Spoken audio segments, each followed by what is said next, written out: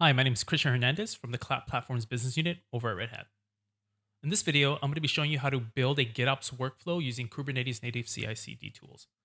Here, I have an OpenShift 4.7.1 cluster, which is running Kubernetes 1.20 that I'm going to be using for this demonstration.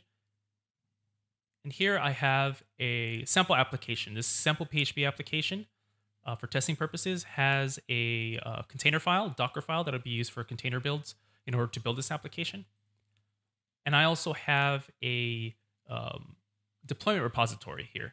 This deployment repository is my GitOps repository on how I'm going to keep this application continuously in sync in my cluster. So to get started, I'm going to go ahead and install the OpenShift GitOps operator by going to the operator hub and typing in OpenShift GitOps. Oops, if I spell that right.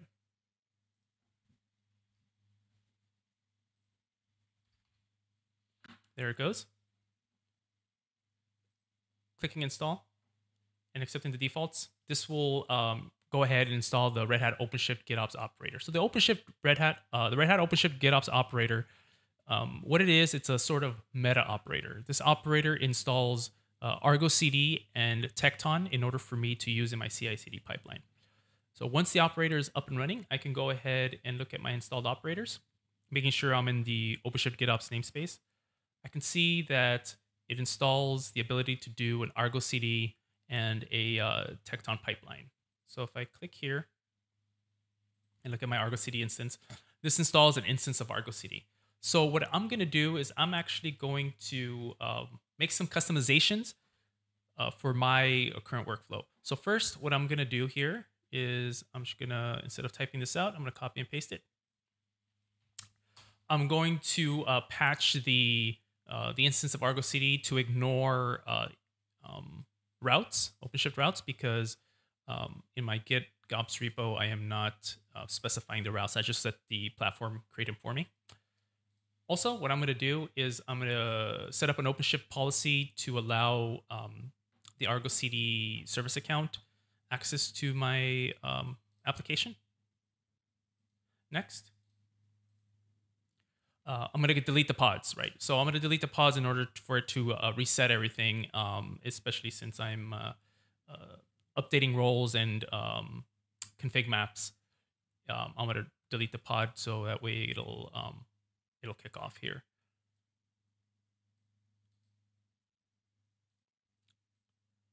So next, what I'm going to do is I'm going to install seal secrets, right? Installing seal secrets allows the platform to decrypt some of the secrets I have uploaded in the Git repo. So while that's going, I'll show you some other configurations I've done in my application repo. I've actually set up a webhook. This webhook triggers a Tekton pipeline anytime I make a commit to a specific branch. In this specific example, I'm going to be using the main branch, but you can make it listen to whatever branch you want to. Going off here, double checking, seal secret's still waiting for it to come back up. Let's talk a little bit about my my GitOps repo, my deployment repo, right? So there's a few things here. I'm leveraging Kustomize. Here, Kustomize is I have a base repo where all the manifests here are the same no matter which environment I'm deploying in. And then I'm utilizing overlays for different environments, right? So I have the dev version, which takes the base configuration and then patches them for this specific environment. For example, I'm installing the dev application in the dev namespace, and I'm also patching the deployment to use a specific version of this image. Same for the production. What I'm overlaying is the same. I'm deploying in a different namespace, and then I am using a specific image tag, right? So I can use the same deployment config across multiple environments, and I'm leveraging customize in order to change that depending on the environment I'm in. So going back here, sees that CL secrets is installed. I can go ahead now and deploy my repo. Again, I'm going to be using customize to deploy my application repo. So let me clear this. Oops. There we go. I'm going to be using customize to override the default namespace because I'm using the OpenShift GitOps operator. And then I'm just going to use customize build and apply this to the cluster. So as you see here, it created 3 different environments: welcome dev, welcome prod, right, for my development environment and for my production environment. And then I have a different namespace for my pipeline, right? And so in order to see what's going on here, let's actually log into the Argo CD interface. First, let's get the password from a secret. I will then open this here, integrated UI here that'll take me to the, oops, that's not what I wanted. There it goes. Let me reload this. And accept the self-signed certificate. So let's do username and password. So here you can see that I have different environments now, right? I have the dev environment, my production environment, and then the pipeline, which is a different set of manifests. And that's matches to what created here. So let's take a look at the dev environment. It says everything's in sync. Let's look at the live manifests here. So this is the development branch. It's right here. And then let's take a look at the production.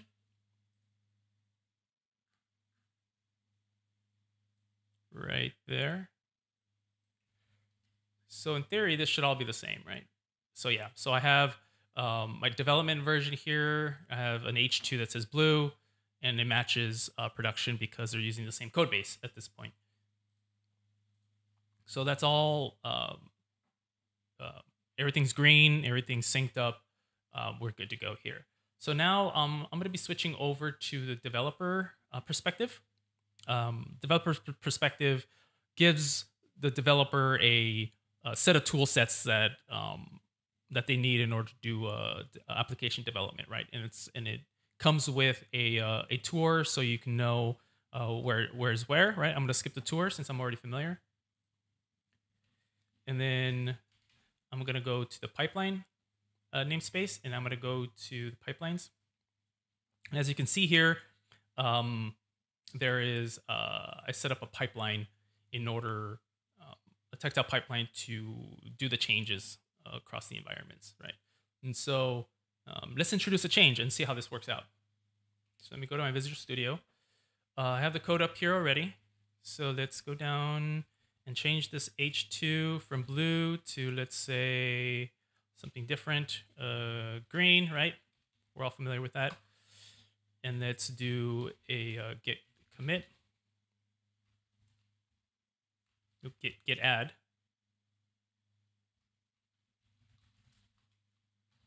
git commit, and let's go updated to green, right? Something useful for the tracking, right? Git push. So what's going to happen here? It's going to hit that webhook. Remember that webhook I showed you earlier from the welcome app, and that should trigger a pipeline run, right? So when that webhook, going back to the settings and looking at the webhook here, it sees that I have a listener here set up for Tecton, and that hit the webhook, and that fired off a pipeline run. So this is going to go through a few phases. So let's take a look here, see what's going to go on. So I have a few steps, right? So first I have the step talking about cloning the repo. Once it clones the repo, it's going to set the image tag for a specific version, right? I don't use a floating tag like dev or prod. I actually use the specific hash of the git commit as my image tag, and it's going to build and push it into my image repository. Once it does that, it's going to clone the deployment repository, right? My GitOps repository. So this is different than my application repository. Once it clones that, it's going to edit the image tag on the GitOps repo to this current one that it's building. Part of this, I have parallel tasks. Right, parallel tasks in Tekton is just tasks that run at the same time. My latest always matches what my dev is, and that's just something I do as part that's independent of cloning the repo. And then once that's done, I'm going to patch the dev repo, right? The dev overlay with the new image tag. I'm going to commit it to the repo. And then I'm going to patch production, right? So once I patch production, right, I'm going to create a branch in my production GitOps repo, and I'm going to submit a PR, right? So this is how I do gating in Tekton, is that I submit a PR instead of automatically pushing it into production. So if I take a look at the logs here, you can see the log for each individual task. I do a git clone. I do the commit, and now I am pushing. I'm using Builda to push the steps up here. So this pipeline could take some time. So I'm going to pause here. So I'm bringing you back here to show you that I made a commit to development. I want to switch back over here and look at the development environment and do a refresh here. So Argo CD sees the fact that the image has changed in the repo. The image has changed, so therefore Argo CD assumes that since I have this set to autosync, that I want this at the latest available dev version, and it does essentially a rolling rollout of the new version of the image. So the image tag changed in Git, then Argo CD saw that change and automatically synced it for me. So if I go to my dev environment, right, remember that it said blue. Right now they're both matched, dev, prod. Now it says green, right? Same as my commit. Now it says green. Production, though, stays the same as blue. So going back to the pipeline, let's see what happened here. It finished, right? I committed to dev. I patched production, right? So production, the step here is that I'm going to patch the image, the latest image here, and create a branch, and then create a PR. So then here now it says, now you have a new PR. Let's take a look at this PR. So if I go to my GitOps repo and look at this pull requests, notice that I have a new PR here. This PR here is saying that I'm going to update the image to the image matching dev into prod. So if I click on files change and take a look at here, you can see that my overlays production deployment goes from this tag to this new tag that just happened while I built this. So going back to my pull request here, I can, once I've gone through all the code reviews and all of this, all the process that you have in place, I can merge the pull requests. Once merged, I don't need this branch anymore, so I just delete it. But if I go back to my Argo here and do a refresh, you can see that it now saw that, oh, hey, there's been an update in Git. Let me sync that for you and make sure you're at the version you told me that you wanted in Git, which happened to just update since we're using GitOps, right? So now the application is done syncing. I can go over to, this is the dev version. I go to the production version. I do a refresh. And now production shows green. So now they match as they do in the Git repo. So anytime I want to make a change, I can either to the code base, I can go back here to Visual Studio, make an update to the code base.